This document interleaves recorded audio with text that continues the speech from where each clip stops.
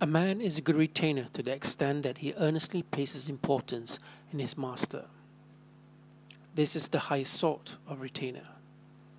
If one is born into a prominent family that goes back for generations, it is sufficient to deeply consider the matter of obligation to one's ancestors, to lay down one's body and mind, and to earnestly esteem one's master.